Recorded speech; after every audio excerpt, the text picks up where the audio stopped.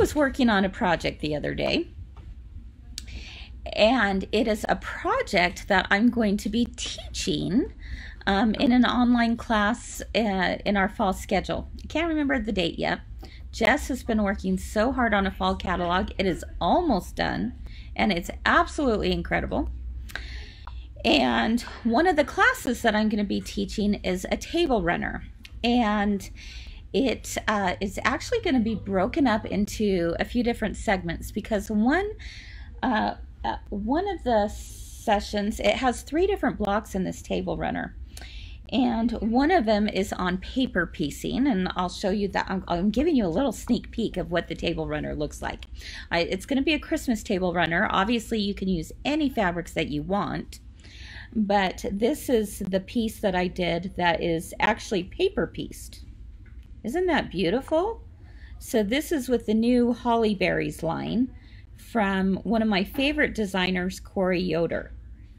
So this one is paper pieced, and then there's a lesson in there on this block, which is a stitch and flip block, a stitch and flip book.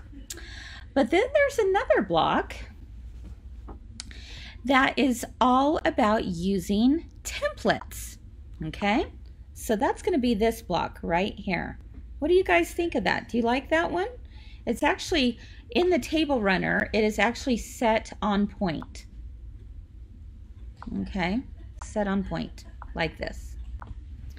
So all of those blocks are going to go together, and the background of those blocks in between, I'm so excited, is this beautiful fabric. Look at that. So I love that charcoal gray. Let's see if I can get this a little bit better. So these are going to be set on point, and then this charcoal gray is going to be in between them. So I've got my blocks done. I just need to finish putting my sashing in. Or there we go.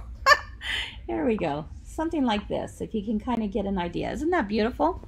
So again, the class comes up, I don't remember what day it is, but the catalog will be out very soon. But the reason that this got me thinking was that on this block in particular, it was calling for templates. So I thought what I would do today is talk to you about my little hack that I do when it comes to templates, because I actually don't have template plastic around. I hardly ever use template plastic. And when things call for templates, they're wanting you to purchase template plastic for it. Now, if I were doing an entire quilt and it was all based on templates, it is going to be a virtual class, Mary Carol. It is going to be a virtual class. So when things call for templates, and if I don't have them, and I'm not going to use a ton of them, because like in this example, this is the only block that we use the templates on. Templates is what looks like this. Have you seen those before? Or for a pattern that calls for that? Take a look here. So basically you have that solid line is your outline of what you're cutting your fabric, but of where you're sewing. The outside edge, which is dashed, is where you are cutting your fabric.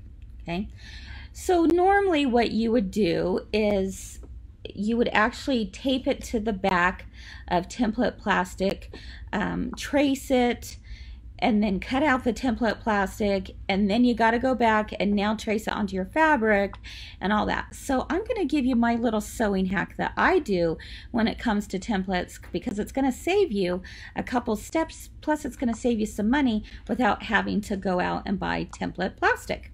All right, so that's what I'm going to talk to you about today. So the item that I use when it comes to doing templates is something that you might already have in your home.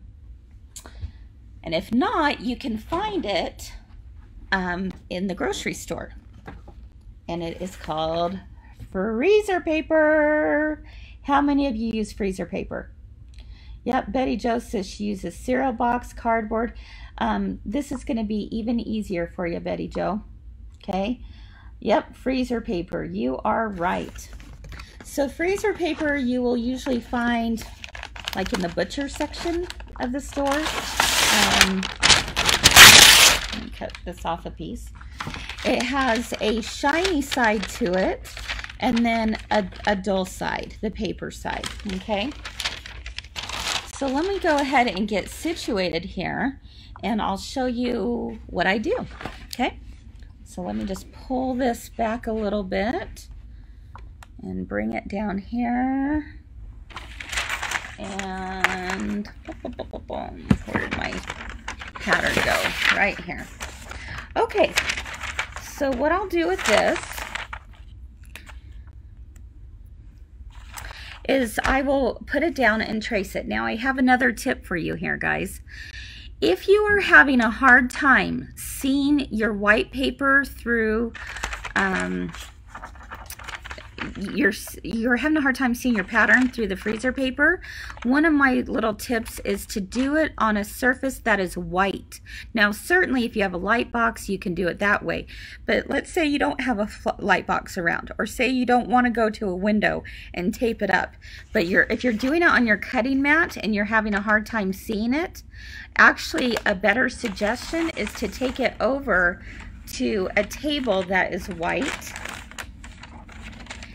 and it will show up better. Okay, so what I'm doing here is I don't even need to trace the solid line. I just need to trace my my outer line, the line that I'm going to cut on, and I'm just doing it right now without any ruler, but that's a small piece.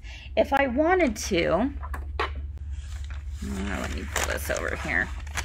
If I wanted to, if I had a bigger piece, then probably what I would do is I would actually take just a little ruler and, well, let me show you. Okay, here's another tip. Okay, let me move this around. I will actually do kind of a dot to dot, and I know it's really hard. You guys can't see it very well, but trust me when I say there's an end point right there, an end point right here, an end point right there, end point, end point, end point. Okay, because if I were to take my ruler over right away, I would probably have a difficult time seeing where exactly the beginning and the end was. But by going ahead and just putting dots on those endpoints, now it's like doing, let me set this up. It's like doing a dot to dot. Okay, so now I can take my ruler and I'm going to match up to this dot because I can see it, and I'm going to match up to that dot because I can see it, and now I trace my line from dot to dot. Now I went a little ski-wampus there, and that's okay. It's because I'm not on a flat surface. I'm doing half of it on the cutting board and half of it on the table. Okay, and then I'm going to do another dot to dot and another dot to dot, and now, well, now I've got another dot to dot. I'm going to do this, and then I'm going to go this way from dot to dot, like that, and I have my 3 dots up here. Boom and boom. Okay. All right, so you can kind of see what's happening there, right? Now, what I do is I go ahead and cut that out. Okay, just exactly on the line. Okay, I'm going to throw that away for right now because I've already pre-cut these. And I want to show them to you because it's like the magic of television, right? I'm bringing something out of the oven before it's all baked.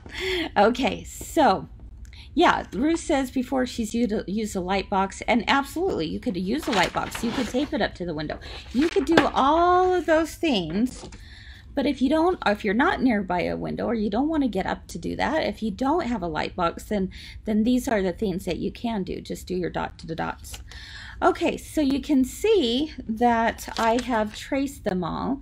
And if you're going to be in my class, obviously we'll go into more detail of how this block all comes together. But the point of today is not to necessarily talk about how the block comes together. It's more to give you the tip of using freezer paper rather than trying to go and do a template, okay? So you can see here that my letter is B and I need 4 of them. You'll also notice something kind of interesting. Let's see if I can pull this up. Do you see how those tips are a little bit different? The tips, this is really nice when it comes to doing template piecing, is because when you have those tips cut in different directions like that, it actually makes lining up the pieces so much easier, so much faster. All right, let's see if I've got any of these done. These all might, yeah. All right, so what I'm going to do here is I'm going to take you over to the ironing station, and let's come right over here. Look how cute my iron is there, by the way. Oh, look, that's my new favorite saying. Be a nice human. And notice there's peanut M&Ms right there, right? Be a nice human. That's all that matters, guys. Just be nice. Nice goes a long way. Okay, so let's, I'm gonna pull my little thingamajigger off here. Do you need Little Caesars? Do we have any questions? Table clear. Trying to get freezer paper since COVID began. It always is out of stock? Really? Wow, that's interesting. Do you need Little Caesars? Oh my gosh, why is that going off that way? Do you need Little Caesars? You guys, the weirdest thing is happening. My Alexa thingamajigger, whatever you call it, keeps asking me, do you mean Little Caesars? Do you mean Little Caesars? Do you mean Little Caesars? I have no idea what it's doing. It's crazy. It's possessed. I don't know what's happening. Okay. Weird. All right. So, I have my fabric. Weird stuff, you guys. Let me pull this. Here we go. Okay. So, I have my little piece of paper here. And wait, then the cool thing about doing freezer paper is that this is going to iron on to the back of my fabric. Betty shows it, says it was a pizza part. So weird, random, right? I don't know. So this is going to iron on onto the back. There is no residue that's left on this. It comes right off. You can reuse it. I've already used this for another block. I'm going to use it again, and I'm going to show you. Oh yeah, you guys are saying she probably thought you said, do you need scissors? And it said Sweet Sarah. I know, it's crazy, right? I'm surprised she isn't playing Sweet Caroline. Oh, that's what I could do. I could have her play Sweet Caroline. I think I'm going to try it. Okay, so I'm going to put this on. Let's go down here. Okay, and just do this. Look, and actually you could do it on the front too. Okay, just depends. Ooh. And then you're going to cut just right outside there. So you could cut with scissors or you could cut with your ruler, either way. So this one doesn't matter whether I cut on the back or on the front. Doesn't matter because it's the same all the way around. If you had one, and usually patterns will tell you this. Let me look and see if I can find one. I'm not seeing where. I did have one that it depended on the direction. Let me pull this. This one. Let's see, this one right here, it tells you that you need 4 going in one direction, 4 going in the other direction. So all you have to do is you stack up you can do, 6 layers at a time. You could do 8 layers at a time. You're going to put them, one side up, one side down, one side up, one side down, and then that way when you put on that, you'll have them in two different directions. Okay, so just pay attention to what the thing is telling you, what your pattern is telling you. But basically what I want you guys to know is that when you iron this on, it stays on. This is very similar to how we do like stack and whack patterns, if you're familiar with that. And then see, it's not going to come off. You don't need any pins, and then you just peel it right off, and then you can reuse it again, and you can reuse it again. So that's how I do templates. I do them with good old-fashioned freezer paper, and I just stick them on, and then I put my ruler and my rotary cutter right up next to it, take my little scissors to trim my tips, and I am good. So what do you guys think? Yes, Mary Carol says right on the dull side, shiny to the fabric. Yep, this is the dull side, this is the paper side, and then you've got the shiny on the back. So yep. Yeah, my seam allowance is already on the template.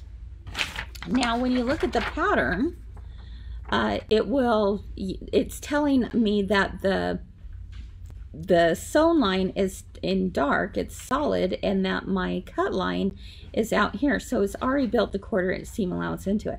So I don't even pay attention to the solid line. I'm just paying attention to the dashed line, because the dashed line is the cut. I'll get the 1/4 inch, you know, when I sew it. So yeah. All right. Yeah, you know what, Marianne, you're right. I probably said little scissors, and it said, do you mean little Caesars? I don't know. It was so random. All right. Chrissy said, I wondered why I had freezer paper in my sewing room. Better put it back there. Yeah, I tell you, I use freezer paper all the time. It's wonderful. Wonderful product to have in your sewing room. Okay. Terry says, I've never done paper piecing before. Can't wait for the class. Oh, Terry, paper piecing is so much fun. I love to paper piece. And look at that. Is that a gorgeous block or what? This would be a very difficult block to get without paper piecing. Certainly, you could do this block without paper piecing, although we still do. But it's these blocks that would be very difficult to do without paper piecing. So I absolutely love it, and paper piecing for the win on that one, template piecing for the win on this one, and stitch and flip for the win on this one. Okay, so in my class I'm going to teach all three methods, so it's going to be kind of cool because we're going to learn a lot of different techniques in the class while making a gorgeous table runner. And you can do it for Christmas, you could do it for Halloween, you could do it for every day, it doesn't matter, but you're going to learn some really great techniques, right?